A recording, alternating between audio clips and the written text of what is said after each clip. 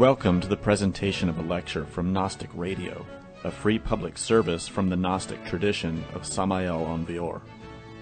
Gnosis is the root wisdom of all the world's great religions. Gnosis is a universal teaching of practical science, whose goal is absolute liberation from suffering and the complete development of the human being. This lecture is one of many available by free download or podcast. The hundreds of hours of lectures range in topic and complexity in order to address the many needs of humanity. Each Saturday, Gnostic Radio broadcasts live. The live lecture is accompanied by an online chat, allowing listeners to read additional explanations related to the lecture and providing an opportunity to ask questions of the speaker. To learn how to participate or tune into our continuous web broadcast, visit our website for more information at gnosticradio.org. Gnostic Radio is made possible by the financial support of listeners like you. For more information or to make a donation, visit our website at gnosticradio.org. Now, with heartfelt wishes for the end of suffering for all creatures, we begin the lecture. May all beings be happy.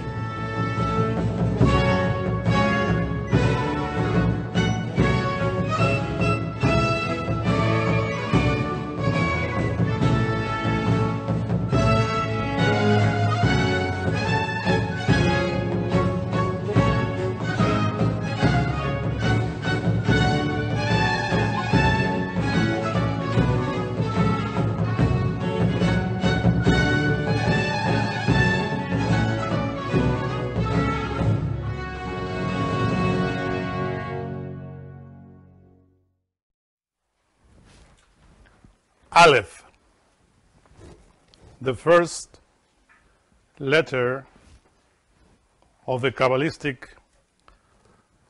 alphabet. We said Aleph Bet, of the Kabbalistic Aleph Bet. Aleph is also the first letter in the Arabic alphabet, but they pronounce it Alif.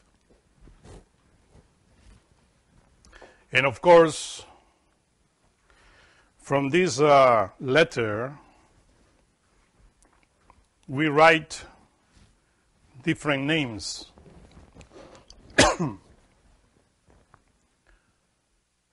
Elohim, which is precisely the word for gods and goddesses. We always specify that because the Hebrew word for God is El, written with Aleph and Lamed, El.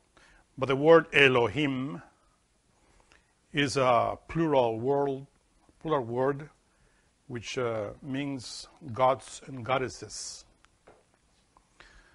Also, the other word that we find written with Aleph is Eloah, Adam, and many words related, of course, or that point at divinity. As I remind you, for instance, that most of the names of different angels end with El, Aleph Lamed, like Samael, Sahariel, Orifiel, etc. The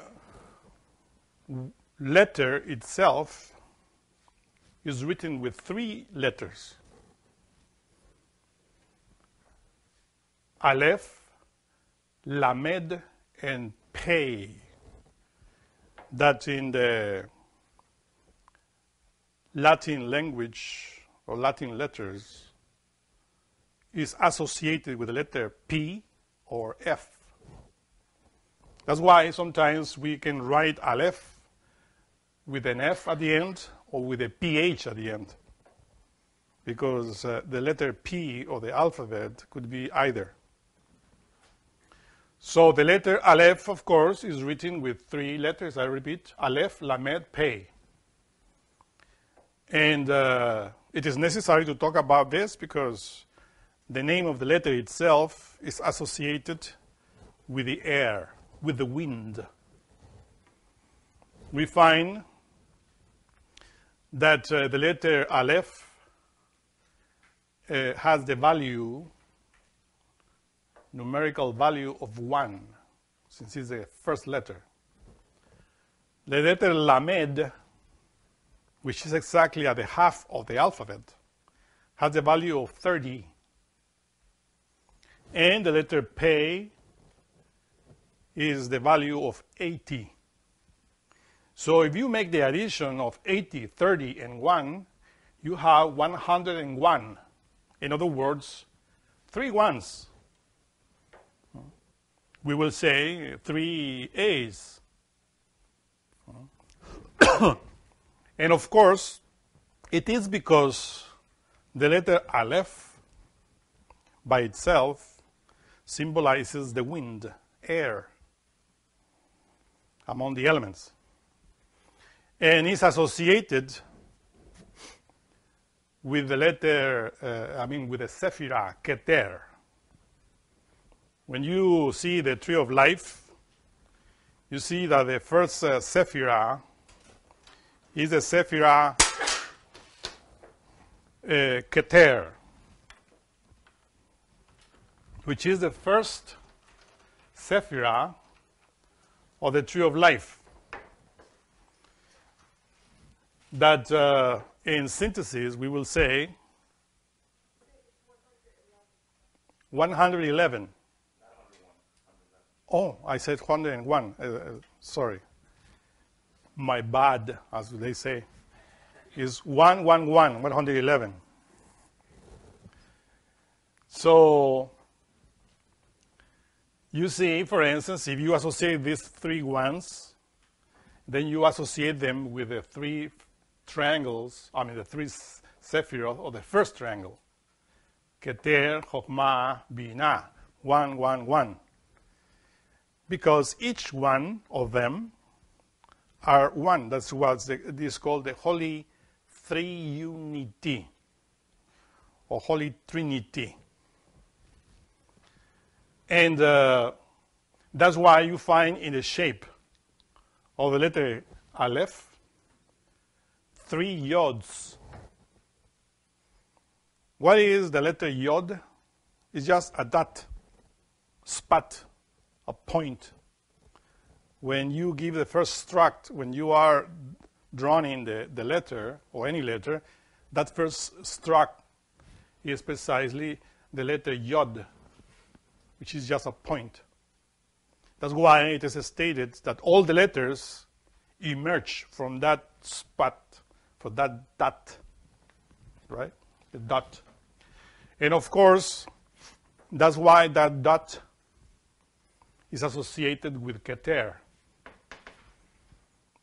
From the holy name Yod, Hey, Vav, Hey. So the first letter Yod is Keter, or the first triangle.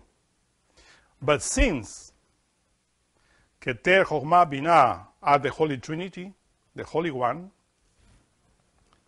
3 in 1, the letter Aleph is made of 3 spots. So you see there are 3 points. You see in the right of the letter the Yod, then the vertical transversal line, which is another Yod but stretched, and that makes what we call the letter Vav, just one line, straight. And beneath that vertical transversal line, you find another Yod, which is, of course, the third stroke of the letter. If you modify, if you move the letter in order to make the line straight, vertical, and then you can see by yourself the throat, and the two lungs. I mean, if you imagine that the air that you breathe enters through your nostrils, goes through the throat into your lungs, and this is how we are alive. This is how we breathe. So imagine that from the nose directly to the lungs is precisely the letter Vav, or that yod that stretches, making one line. And the two yods in the right and in the left make the lungs. So this is how this marvelous letter is associated with breathing, with air. Every time that we breathe, we are putting into our lungs the three primary forces, or what the Master Samael Aun Weor calls in many books the three forces of the Akashic breath, the positive, negative, and neutral forces of the Akashic breath. So that is precisely how we see the Holy Three Unity in the letter Aleph, in the breath, in the air that we breathe. Remember that it is written that God blow into our nostrils the breath of life. That breath of life, of course, is associated with the letter Aleph, which means air. And there is a name, for instance, associated with the air in the book of Popol Vuh, which is Huracan, which is a Mayan name. Huracan is the root of the word hurricane that we know in Maya means a leg, stretch-legged. Huracan Kakulha is how they say in Maya. So that Huracan Kakulha is precisely Keter, the wind, that touches heaven and earth. Or we will say that touches the waters of heaven and earth, because the letter Aleph also symbolizes the superior waters and the inferior waters that is still are not separated. You remember the book of Genesis that in the second day is when God, the Elohim, divides the superior waters from the inferior waters in order to make the firmament in the middle. Well, the letter Aleph symbolizes all of that in one. The superior and the inferior waters, not separated yet. And of course, in the Mayan Bible, that is represented by the hurricane. Huracan Kakulha, it says. The lightning that flashes from the waters of heaven to the waters of earth in one. Because when you see a hurricane in the ocean, you see that it touches the waters in the ocean and the waters in heaven. That is called Shamayim in Hebrew. Of course, the Mayan Bible also states that this hurricane Kakulha actually is three. And they call it Kakulha, the sun, and Kakulha, the third.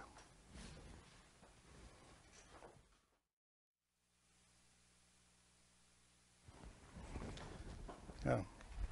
So, as we say,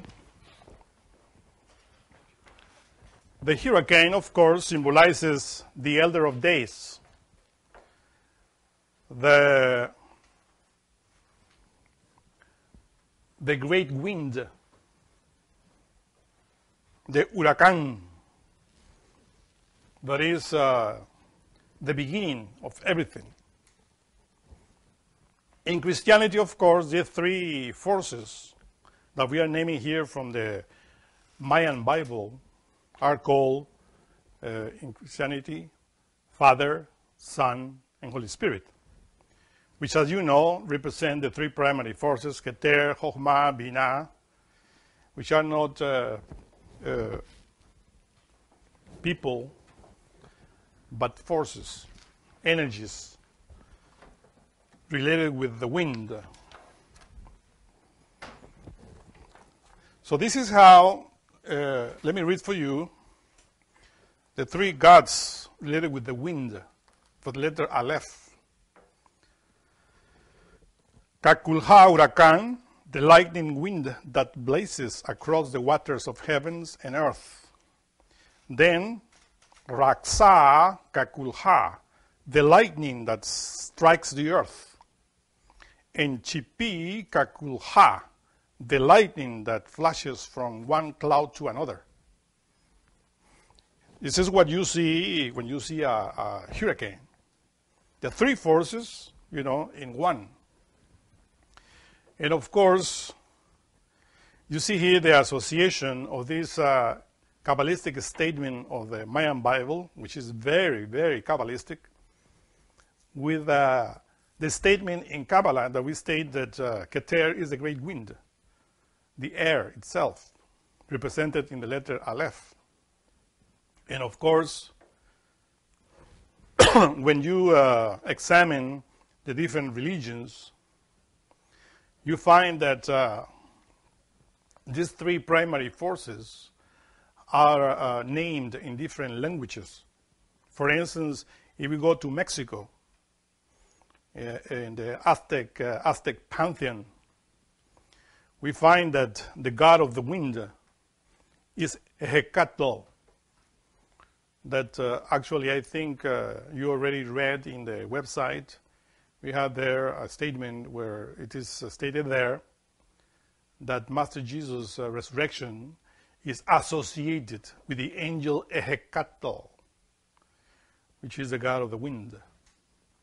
When this angel Hecatl is associated with creation, they say Hecatl Quetzalcoatl, which actually is the second aspect of this trinity in the Aztec pantheon.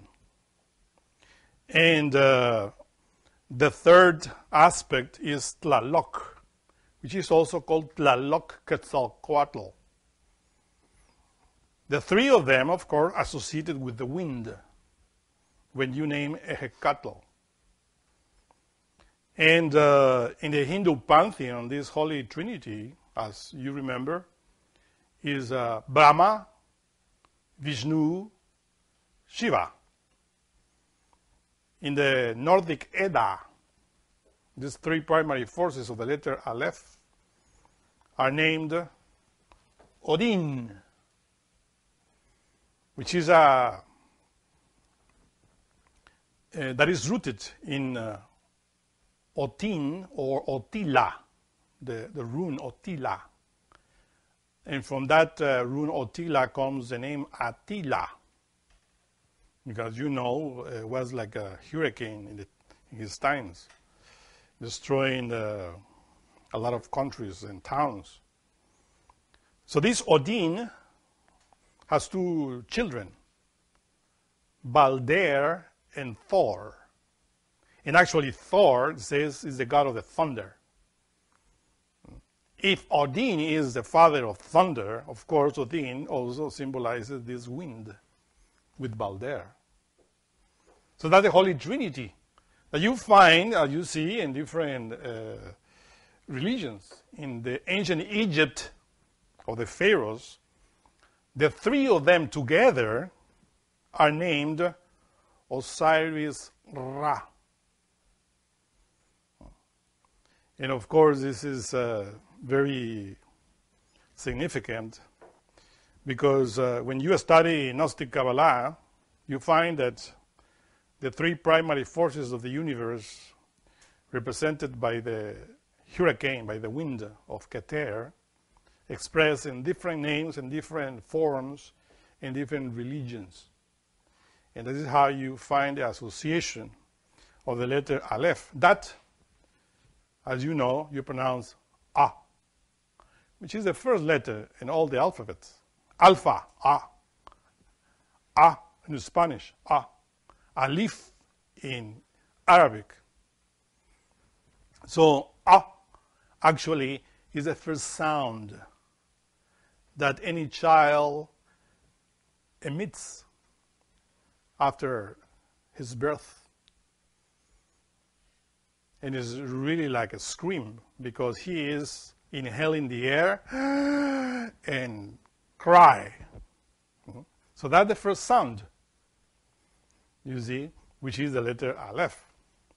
If you see the symbols of the three letters that write the name Aleph, you will see how the letter Aleph by itself, when rotating, is like a swastika, like a fan. This is precisely the wind, the hurricane. When it is rotating, spinning, is making the air that descends through the letter Lamed to your head. Because the letter Lamed, as you see, is made by a straight line that's called a tower that is hovering in the space. So the first dot or point from the letter Lamed is, of course, representing Keter. That is the force that is taken from Aleph, the wind, and descending in your head, which is formed by the letter, by the other shape of the letter that goes like a half circle that descends a little bit to the bottom. So that circle, of course, is the brain, is your head. The tower or the power of God coming from Yod to the letter Vav into your head and arriving at your throat. Because when you pronounce the letter A, you do it with your throat. Ah. Ah. That's why the next letter, in order to write the letter Aleph, is Pei, which symbolizes the mouth. That's why it's always represented with this says a teeth, or I mean a thought, what I'm saying, a tooth. A tooth that is hanging from the mouth.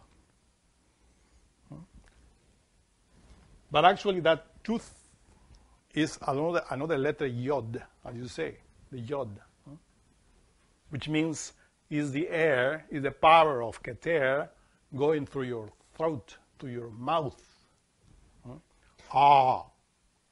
Aleph. So you see in the shape of the three letters naming Aleph, you are seeing how the power of the wind comes down into your head, into your throat, and you pronounce Aleph. The wind, the air is coming out. That is the beginning of the word. The sound A. Remember, it is written, in the beginning was the word. The word Aleph was with God, and Aleph was God. This is the beginning with God in our body. So you want to inquire how God enters into you, into your body, and how God expresses itself through you. Well, in the beginning was the Word, and the Word was God. Right now, for instance, I am pronouncing, I am telling you, and that sound that comes from above into my head, into my brain, into my mind, which is abstract, is pronounced to explain to you through my throat, through my pay, in other words, to my mouth. But first come from lamed. But this lamed can have no power if there is not aleph rotating on top of it. And that's the wind, aleph. And it's the same way, you know, that in Arabic you pronounce the letter A, alif.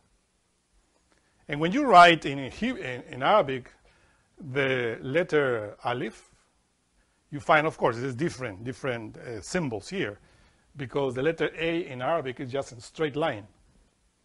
And then the letter L is like a U. But since the name Allah has two L's, you have two U's there. Look like a double U, right? Or the letter Shin. Allah. Another line, straight line, vertical. This is how they write the name Allah, you see, in Arabic, right? The W there is two L's. And of course, above this letter, or this Allah, you find another symbol there, which is a circle with a horizontal line of the Arabic alphabet, which is F, or Fa, as I said, the letter Fa in Hebrew, which is Aleph, also, or Alif. So when you see the symbol of Allah, also you find the letter F, which is Alif. Simple, Allah, Alif, Aleph. You see, because both alphabets are rooted in the Shemite word, or the Shemet. And of course, most of other languages are rooted also in this. Actually, it is stated that the Hebrew alphabet and the Arabic alphabet derived from the runic alphabet. Because also you find another symbol from the letter Aleph, which is just a straight line with other two lines cross. One is perpendicular and the other is horizontal, making the letter Aleph in another hieroglyphic in the ancient times. And of course, you find here another name, for instance, or another word that is good to you to remember or to describe for you, is another word that is called El, which is God. And another, in Hebrew alphabet, there is another letter, which is called the letter Ajin, which also sounds Ah. But also that Ah, according to explanations, is an Ah that sounds here in the throat. Aleph sounds Aleph, you see, out. But the letter Ajin is here, Ah, which for us is difficult. But in Arabic and in Hebrew, they also have these two sounds, Ah that goes out and the Ah that is there. And this is how you find, for instance, that name of these flights from Israel, which is called El Al. That means the high God, because Al with a jin means high. And it is very significant because the word Allah also has two A's and two L's, like El Al. You pronounce that, I understand that is the force is coming from the letter A or Alif above Allah and descending in your throat. That's why in Islam they pronounce everything that is written in the Quran by singing. This is a beautiful way in order to point all the laws of God, you know, by singing. And they call to prayer.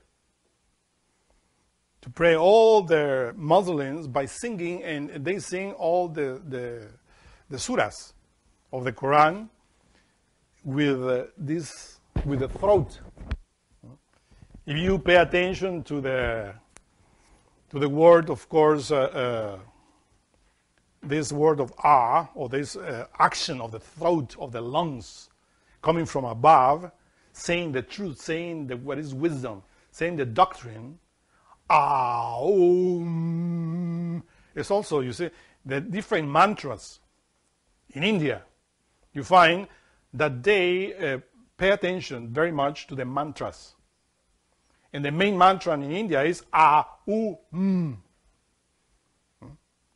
that is, of course, has the same meaning, the same significance. That when you open your mouth, you have to understand that the power of God is expressing through your throat. Aleph, Allah. You see? It reaches here in your throat. And that's why in Gnosticism you find the mysterious Sephirah, Da'at. You see that? It's Dalet, Ajin, Tav. It's not Aleph, but it's Ajin, because it's the sounds here in the throat, Da'at. And that Da'at, of course, is knowledge. But that knowledge you cannot develop if the letter Aleph doesn't descend through the letter Lamed into the throat, which is the pay, the mouth, the hurricane, the power of the wind. Imagine, for instance, that you cannot breathe, you cannot talk, you will die without the air. That's why that air is Keter, the father of all the lights. And that's why that is the Sephirah, the mysterious Sephirah, related with creation. When we say in Da'at here, you see, and it's because the Aleph is pointing at it, says, in the beginning, was the Word. And the word was with God. Aleph, Allah. And Allah, God, Aleph, was the same word. All things were made by Him, or by this breath of life. This is how the Gospel of John begins. Now you understand why. We have to take care of what we say. Because when you lie, when you utter the word in vain, you are hurting yourself. Because that is the force of God that you are expressing through your mouth. You shall not pronounce the name of God in vain. That's the second commandment.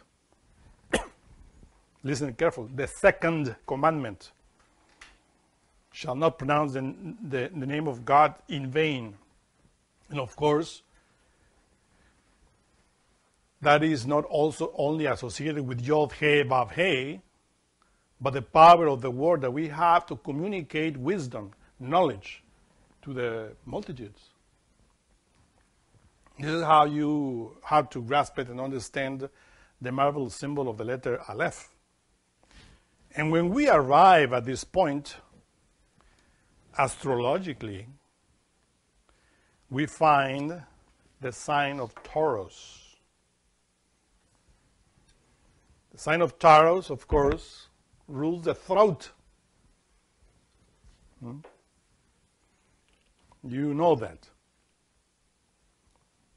The sign of Taurus is a sign of the bull.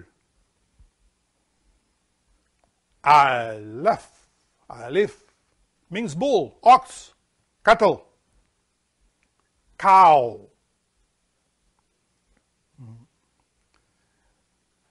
Do you see the relation there?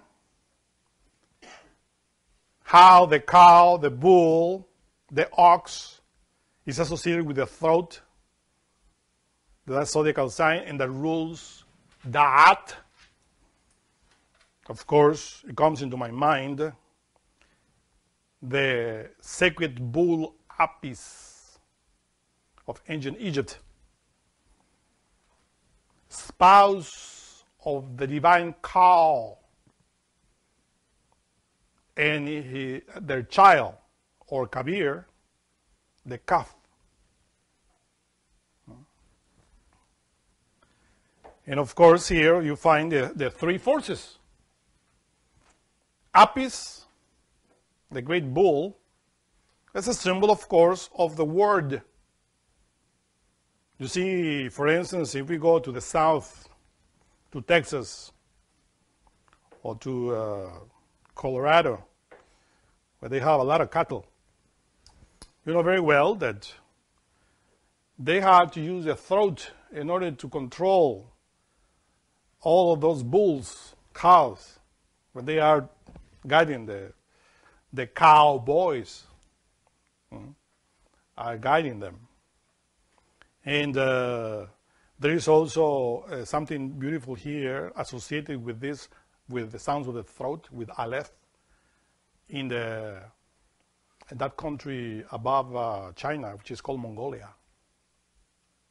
In Mongolia, you find these singers, throat singers, that they learn how to sing, but they learn how to sing that because also they control the cattle with their singing. If you go in the internet, you will find these marvelous singers, throat singers, that control the animals in that way.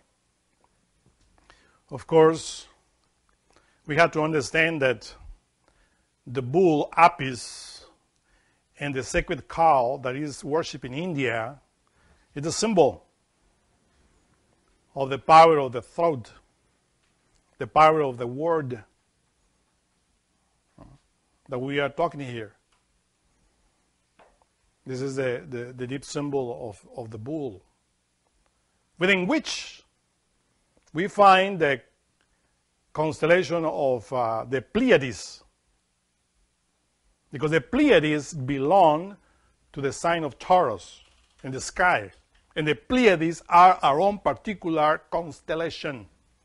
The sun that is shining above us is that star that belongs to these stars of the constellation of the Pleiades, which are in the constellation of Taurus. You find there the association. Of course, the cow is a symbol of the forces of the earth that we have to manage. The bull is the power of the throat, the sound of Aleph. But the bull has to be sacrificed. The cow has to be sacrificed in order for us to develop our own particular spirituality. The word sacrifice comes or derives from sacred and office.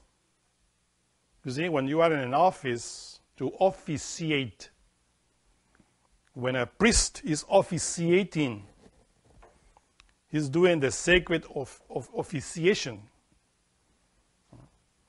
And there's the word sacrifice, a sacred work that we have to perform.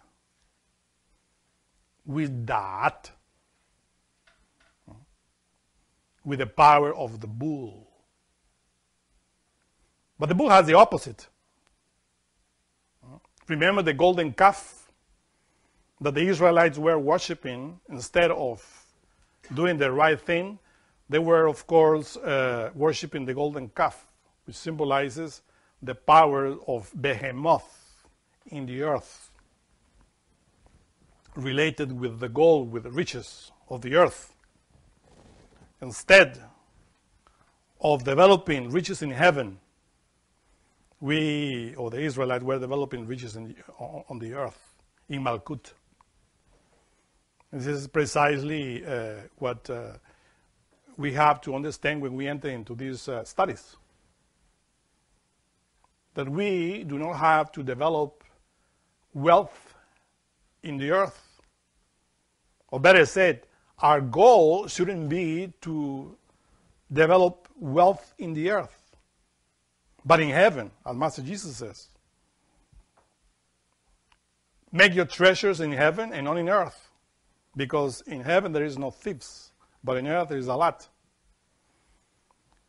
But when we enter into this knowledge, we want to make always treasures here. We want to be famous here. We want our name to be uttered, you see, by many.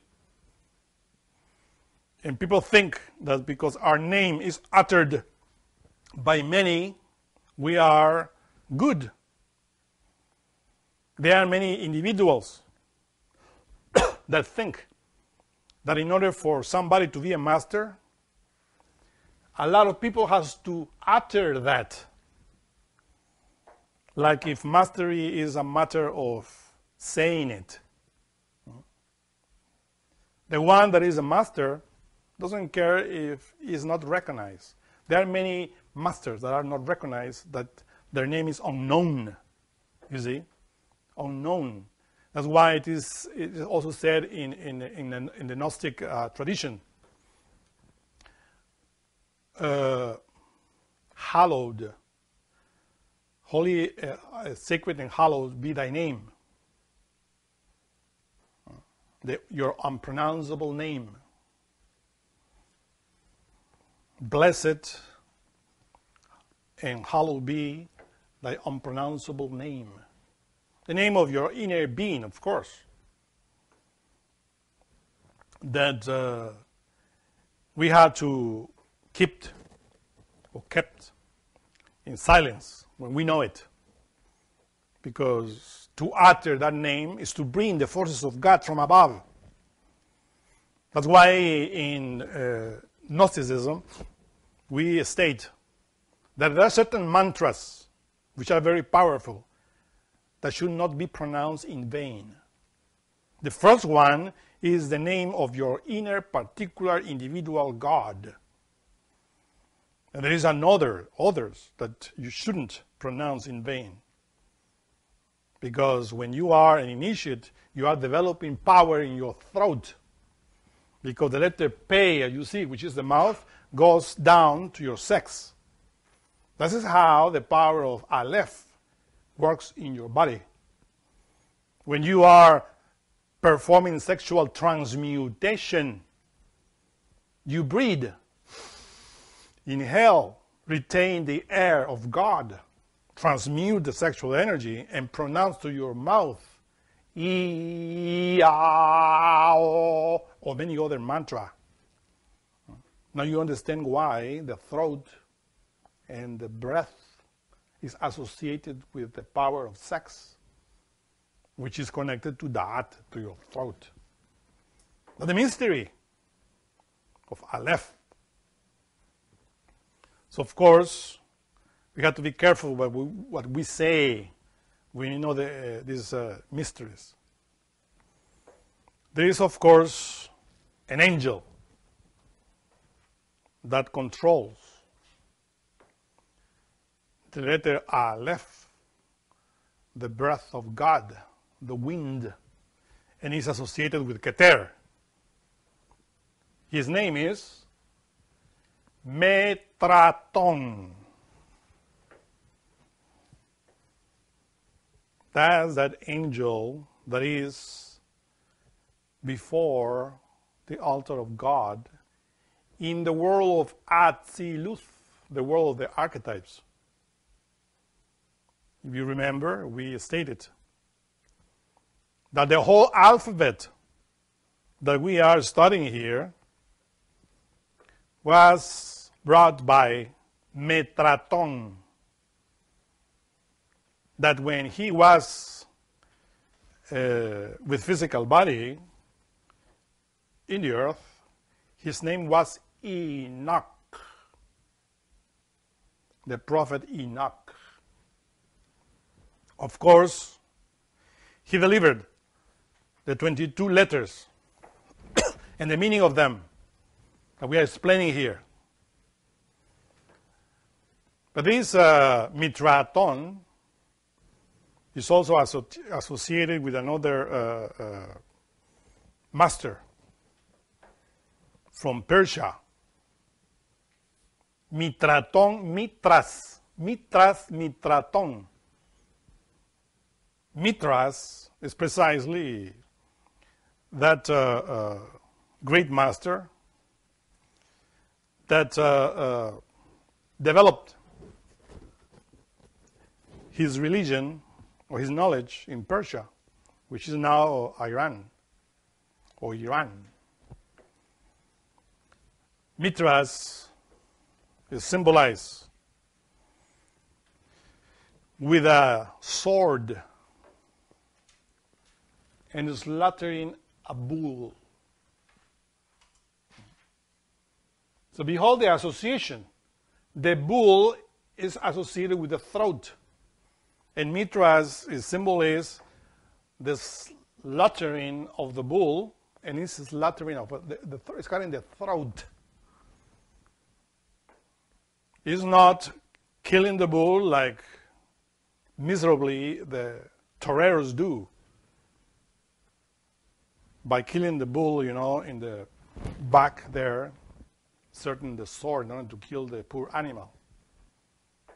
This Mitras killing the bull or slaughtering the throat of the bull is, of course, a symbol with a throat that we are explaining here. Aleph, ox, bull, the Aleph. The power of God is in Da'at. When the sword, which are also symbolized by the rays of the sun, because Mitra symbolizes the sun, S-U-N, the rays of the sun that rises in the spinal column through sexual transmutation.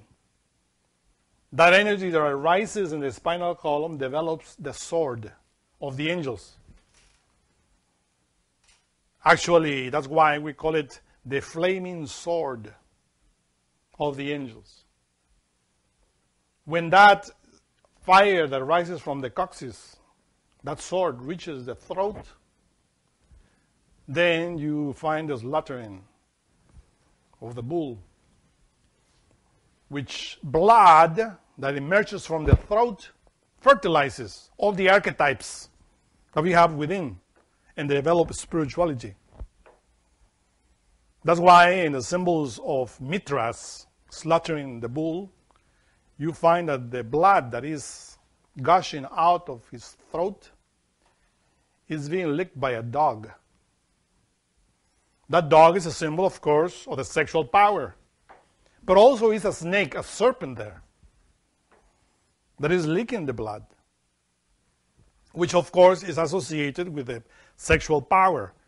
But that we can take advantage of it in a positive or negative manner, because the serpent is also associated with Ariman of the Persians, which is the actual Shaitan or Satan of the Bible, which is nothing but the sexual force.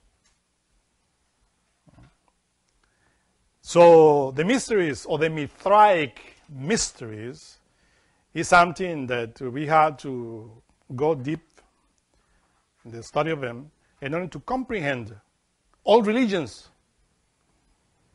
because all of that emerges from it, from this Mithraic mystery, or Mitras slaughtering the bull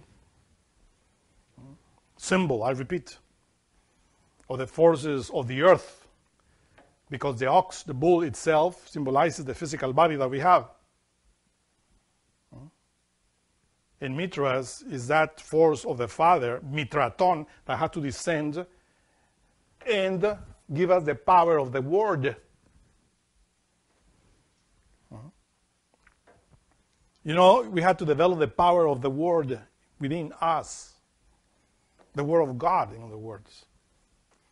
But for that, we have to sacrifice, to make the sacred job, the sacred office of slaughtering the animal elements, the bullock that we have within. That's precisely the point here. But this beautiful myth of Mithras encloses a lot of wisdom, you know. And behold, that even the Quran starts with that second surah, which is called the cow. And this is how you write the cow in Arabic, al-Kabbalah, al-Kabbalah, al-Kabbalah. Is the longest surah of the Quran. They sing that. You see? They sing that cow, bull, the power of the throat, which is the power of God.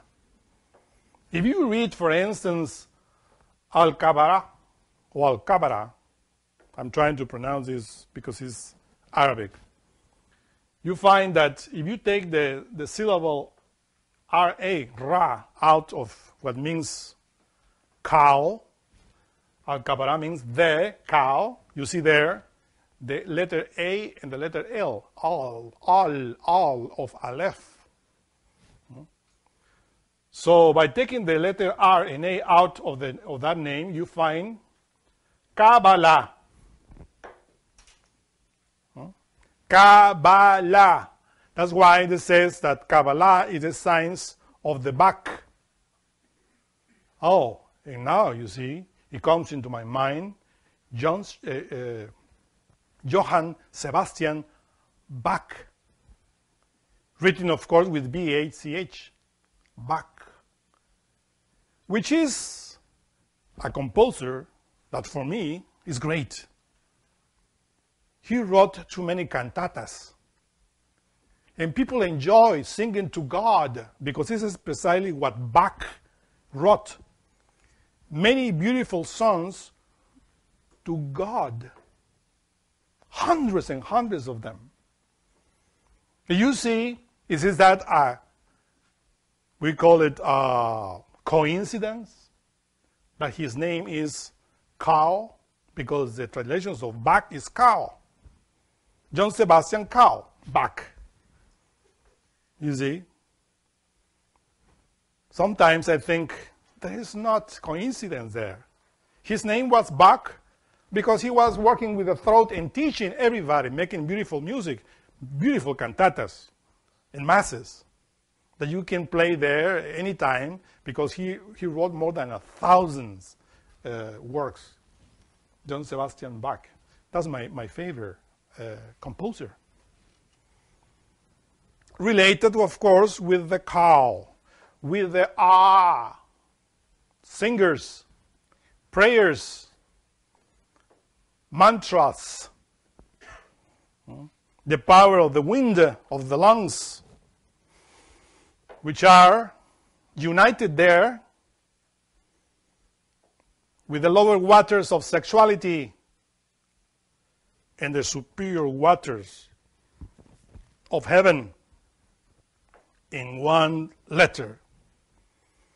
So when you sing, when you pronounce the word ah or any mantra, you are uniting your sexual forces with your throat.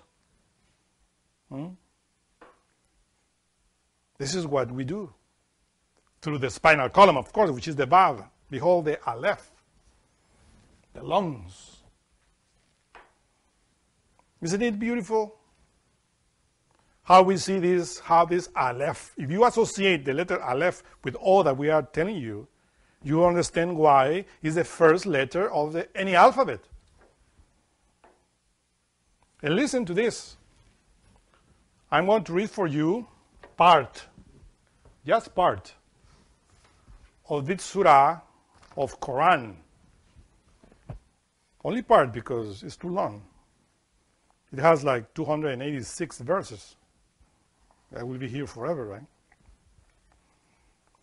So listen. From the verse 67 to the 74, Muhammad, the Prophet Muhammad, said this in the cow, the surah, the cow, Al-Baqarah.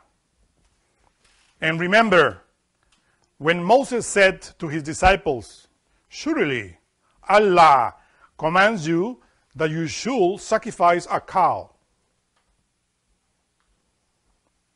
They say, do you mock us? He said, I take refuge with Allah from being one of the ignorant. They said, ask your Lord for us to make it clear to us what she is. What she is, you see? They mean the cow.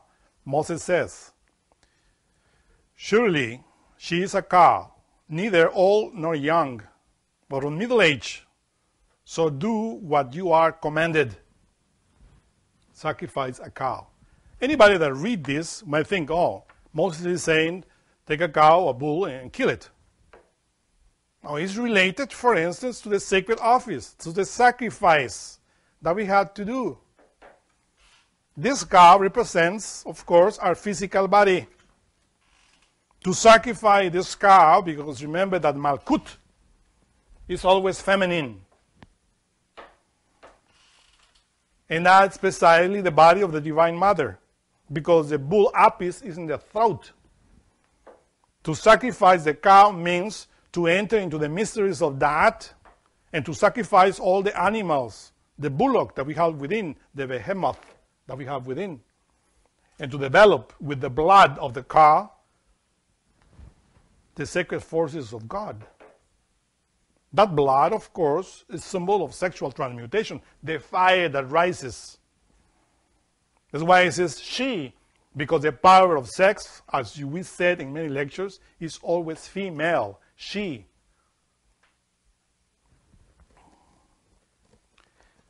And they said, ask your Lord for us to make it clear what color she should be.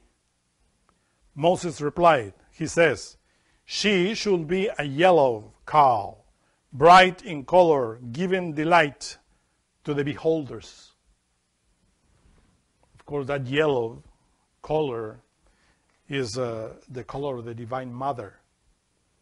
The Divine Mother Kundalini, the golden force that rises in the spinal column. That's the golden cow, not the golden calf. Because the goal of the golden calf relates with the riches of the earth. In this day and age, people are worshiping the golden calf.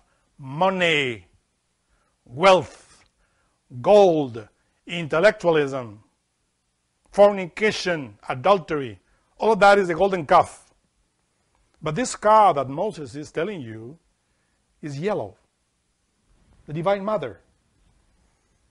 Which, of course, when you work with the forces of sexuality, with chastity, then you see that the Divine Mother is energy that rises in your spinal column with a yellow color.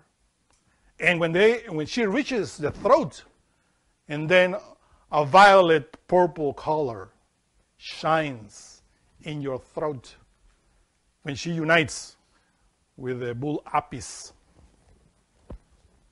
They said, ask your Lord for us to make it clear to us what kind of cow must it be?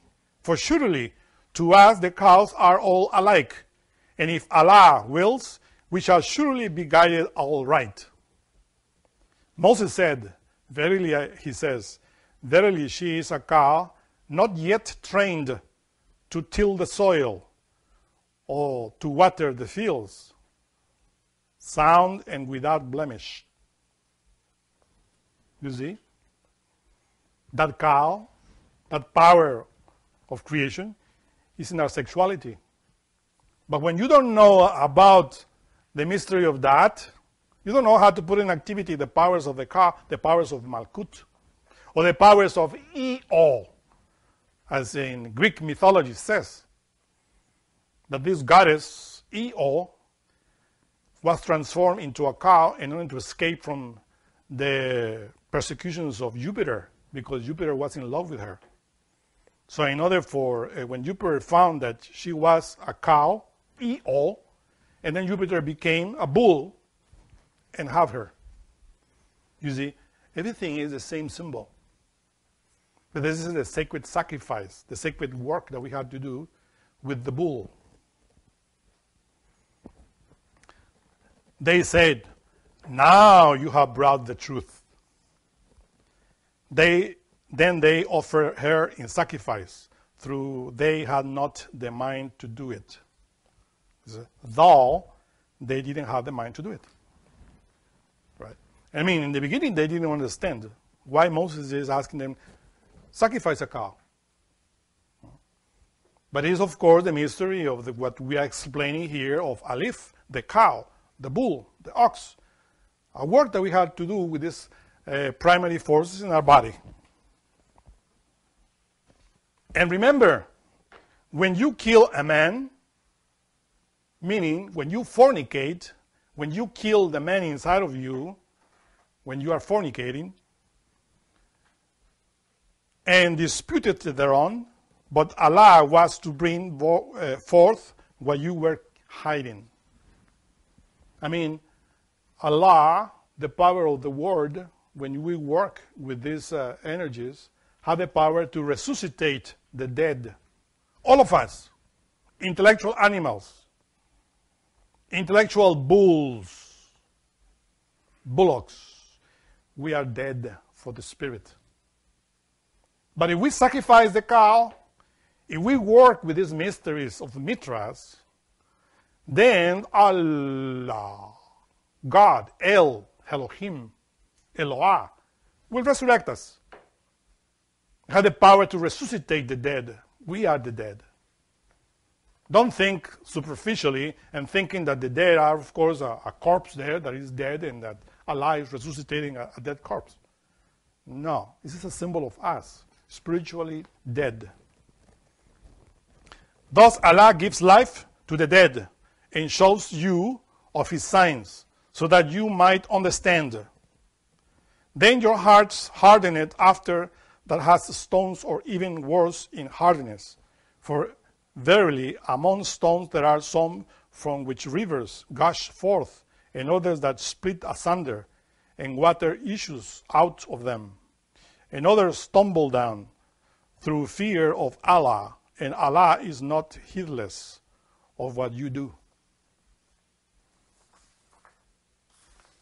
The sacrifice of cattle, cows, bulls is a horrible crime when you don't understand the meaning of the scriptures and you end doing sacrifices of bulls or cows. It's a crime of these people and of this lunar race.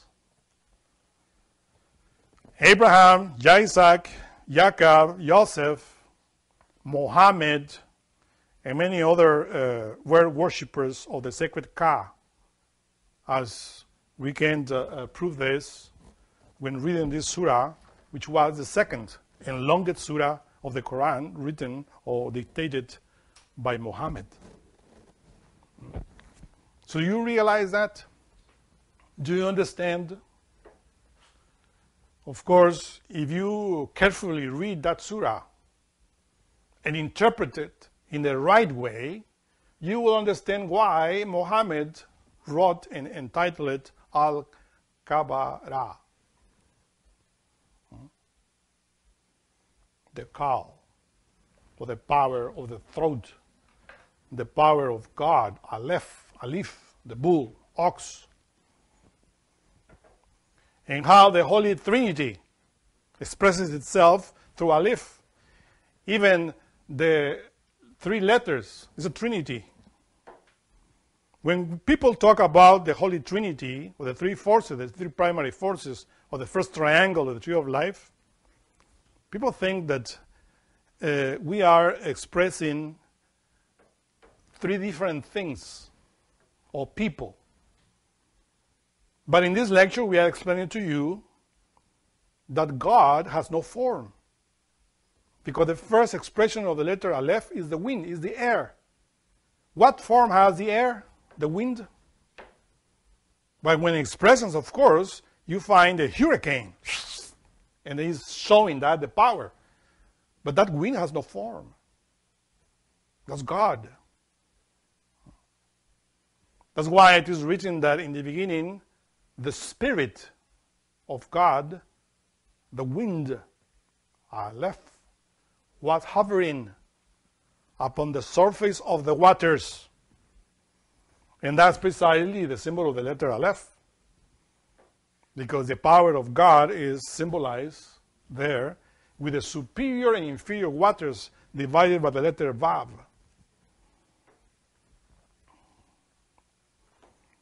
And do you have questions?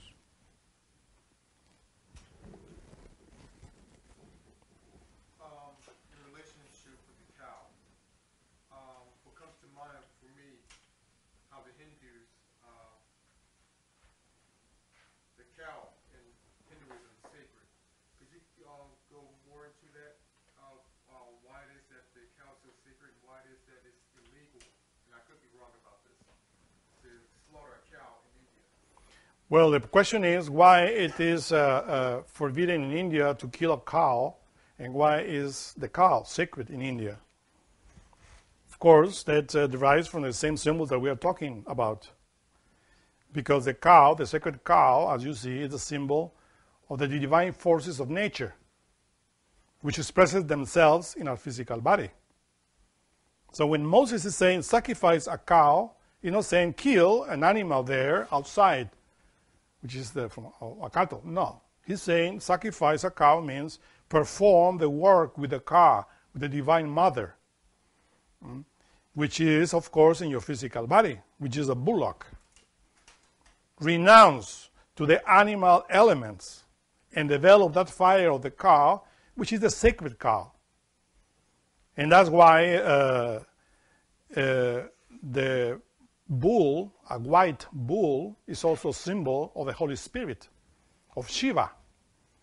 Shiva is above as a bull, and the Divine Mother, the sacred cow, is below, also white.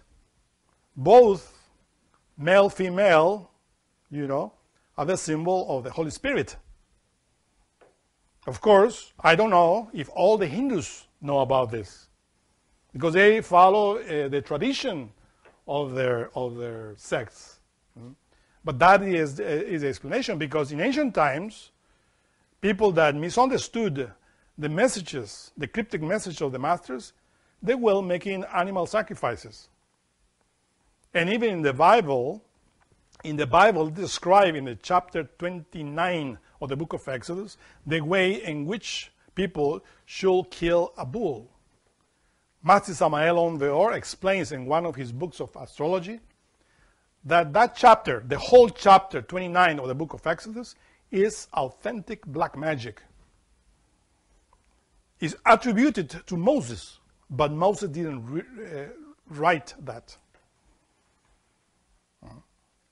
It was modified or inserted there in order for people to misunderstand the message of the masters.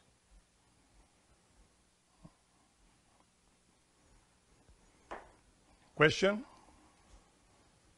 How can we understand Aleph when reading scripture? For example, in Adam, Abraham, etc. Well, you see, Adam begins with A, with Aleph. Because the real man, the true man, begins with the breath of God. Remember that it's written, and God breath or blow the breath of life into the nostrils, as we explained, of the man. And the man became a living soul. Of course, there's the deep meaning. The real Adam, the real man, has to have the breath of God within. One thing is, for instance, when we breathe now physically, and we are alive physically. But also the animals, the monkeys, are alive by breathing, right? So what is the difference between a monkey and us? That we have the breath, the neshama of God within, if we reach that level. In other words, we have to develop that within. And that's precisely the word Adam. That's why it begins with A, meaning that the three primary forces that we explained that are symbolized in different religions should be inside of us, incarnated. That's why you see the first hieroglyphic or the book of the Tarot. You find a man, a priest, that is there. One hand is pointing down to the ground and another is pointing heaven. It's the letter Aleph. That's the true Adam that has the three primary forces in him, related with the body and the two yods, which are the hands or the arms of it. And of course, Abraham is related with the second letter, Bet. How the Spirit of God creates with the letter Aleph. Because Aleph, Bet, Abraham. That's our own particular individual spirit inside. Aleph represents there in heaven, Keter, the father of all lights, the ancient of days. But Abraham is the spirit inside of us, our own particular individual Chesed. That's Abraham, which is the fourth immediate Sephirah after the Holy Trinity, Keter, Chokmah, Binah, Chesed. That's Abraham, inside of us. So God, the Aleph above, makes his work of creation, through the letter Bet, Abraham. I mean, that's another lecture. Yes, another question? Yeah, in reference to Exodus chapter 29, is there a theory as to when that chapter was added? Well, it was added. When, I don't know. But the date was, the books of Moses were modified by Ezra. And were modified and added many things that Moses didn't write. If Moses himself will come and see this, I want to read my Torah, my 5 books that are attributed to me, he will be amazed. He says, what? Why many things here that I didn't write? Right? Some of the things that Moses said is written there, but many things are added by the scribes and Pharisees, hypocrites, as Master Jesus said. Seems to me like both Hebrew and Arabic are similar languages. Are they related to one another? Are they is one from the other?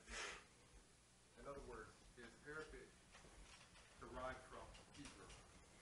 Well, Arabic, the question is, are Arabic and Hebrew related? Yes, Arabic and Hebrew sprout from one original language. The Aramaic, the Shemites, that spoke that language. And of course, this is also rooted in other languages from the past. Actually, the language that was spoken in Atlantis was a language called Akkadian. Oh, no, excuse me. Watan is the language. Akkadian was the society that was studying that language. Watan is the original language from which Chinese, Hebrew, Arabic, Greek, Latin, many other languages sprout, even Sanskrit. Is Watan language the same language that they mention on the website when they speak of language of gold that you could... No. Is the same language, Watan and the golden language? No. Watan derives from the golden language. So I had to study intuitively Hebrew, Sanskrit, Watan. Yeah. Well, the best thing is to transmute the sexual energy, because the golden language is there in your sexual force. So when you transmute it, you understand all the language of the world. That is called the power of tongues. But in order to get that power of tongues, you have to be in chastity. It's a long process. All the languages are in our sexual energy, because this is how the throat is related with the sex. Da'at, the bull, the energy of Aleph, the bull. Yes? Is there a significance to the A being second after the Yod in the mantra Yao of the Lord? Repeat the question. Well, the question is there any significance because the letter A is after the letter Yod or I in the mantra I-A-O? Well, I explained that E is Yod and A is the same Yod, isn't it? And O is the letter Vav of Aleph. Of course, I, the letter I in Latin, in Hebrew is Yod. And the letter A from the Hebrew alphabet are 3 Yods that we already explained. So Yao is, as we explain here, E that comes from above, from Aleph, E, and then through your brain goes into your throat, and you said Ah, and places it in your heart. Oh, that at the same time makes to vibrate the sexual organs. Mantra Iyao, as we said, is related with the pineal gland and pituitary gland, the lungs. That's why we say that the mantra A is related with the lungs. Now you understand why. I said the 2 dots of the letter Aleph are the lungs. And from the nose to your lungs, the Vav. That's A. And that's why you are vocalizing the mantra A, put in activity the chakra of the lungs. Ah. And in the sexual transmutation, when you said E, is pronouncing the O, which is Keter as well. You see? Yod and Aleph belongs to Keter. I, Ya, O, the Vav. Because in Hebrew, there is no vowels. The letter O is a Vav, a straight line. Ya, O is related with the lungs. It's in relation with the power of the heart. Because the heart is between the lungs as well. O. Another question?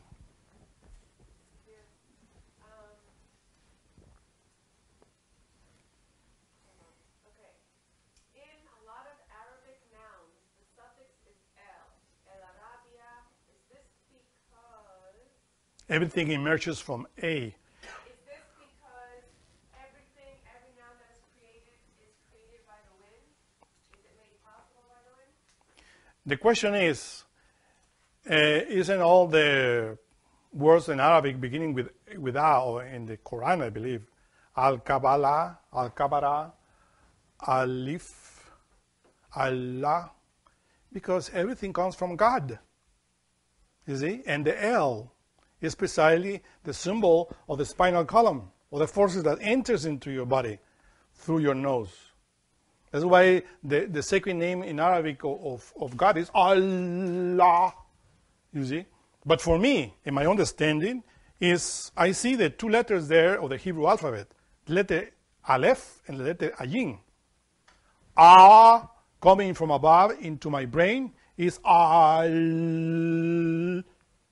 and I continue the second L, and pronounce that with my throat. La, Allah is here.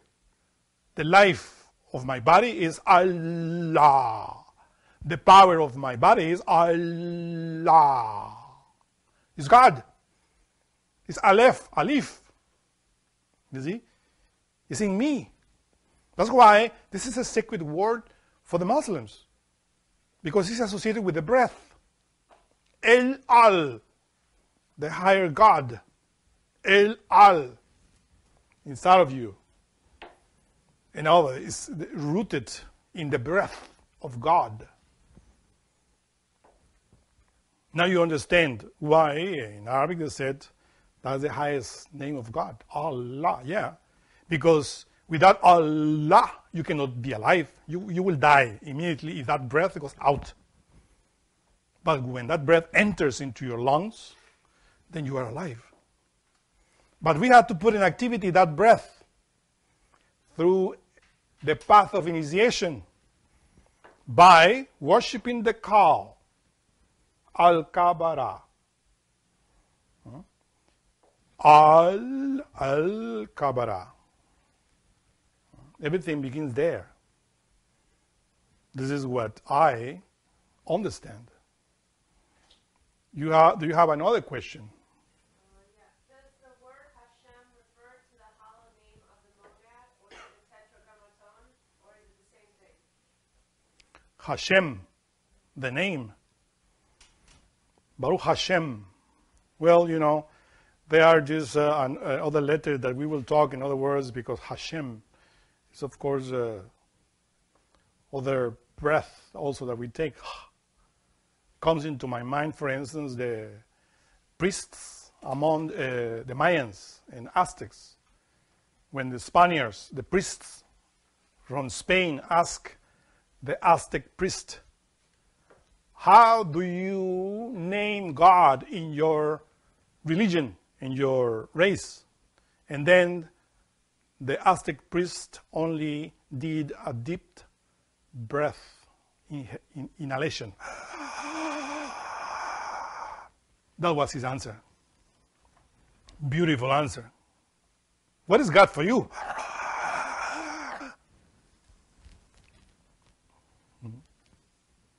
And that's pure Kabbalistic answer. The breath. Do you have a question there? I'm curious if the all is related to the English word all, as in all everything. The word all, as what you said in English? Is it related to the English word all, as in everything? All. All. Us encompassing. You mean A-L-L? Yeah, all. Also, you see, that's precisely a good question, because A-L-L means everything, all. And also, Allah, everything. the all in Arabic is synonymous with the, and I'm wondering if the English word the, T-H-E, is related to the Latin word theology or anything with T-H-E referring to. Yeah, it could be, because all the alphabets, all the letters are associated with the breath of God.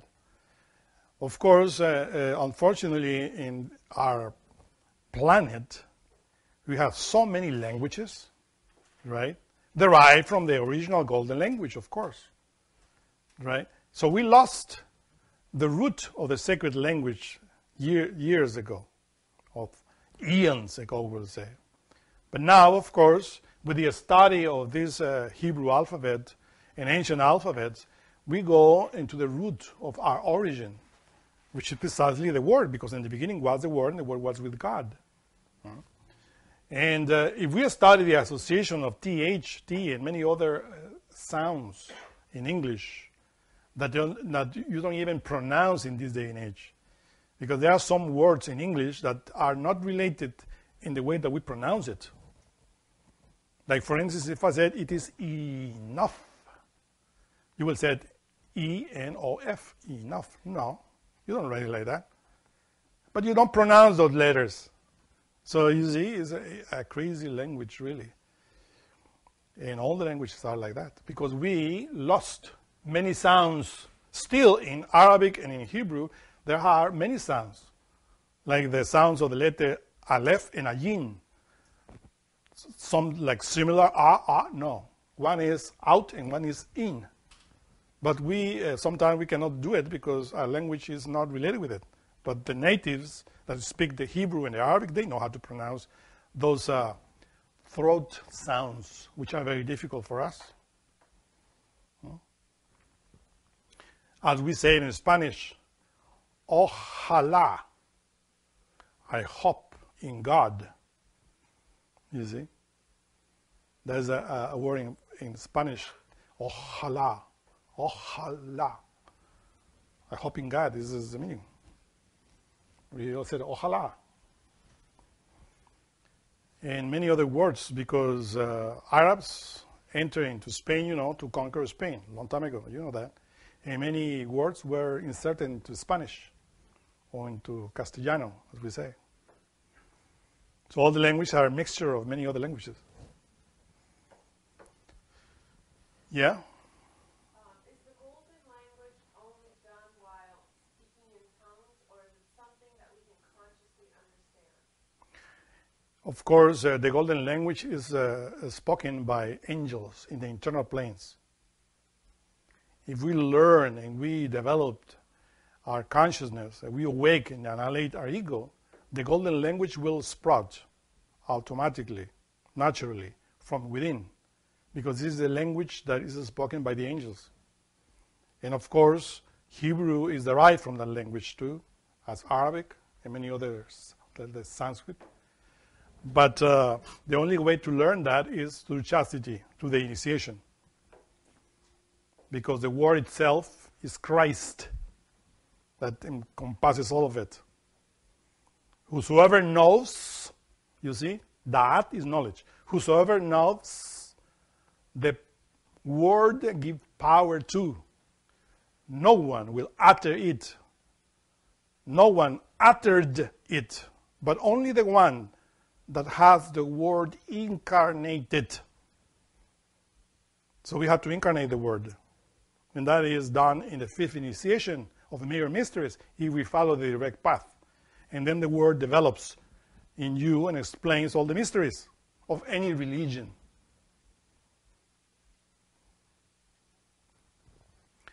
I hope this was a simple lecture. I try. Yes, your question? Why do you have numbers tagged or associated with the letters? What's their significance? Well, the question is, why are the numbers related with the Hebrew letters? Because every letter is associated with a number. From 1 to 10, and then from 11 to 20 are related with other numbers. As you see, if you find a chart of the Hebrew alphabet, you will find the value of each letter related with every single letter. That's why when you read in the Bible, in the Hebrew letter, and you make additions of the value of those letters, then you go into the arcana, and you find the meaning of the word by numbers. This is precisely something that develops very patiently. It's not easy. But that's why if you have a chart of all the 22 letters, you will find the value of them and how the Kabbalists associate that in order to explain what we are explaining here. Aleph, Lamed, Pei is 111. 111 equals 3, the Holy Three Unity. Thank you very much.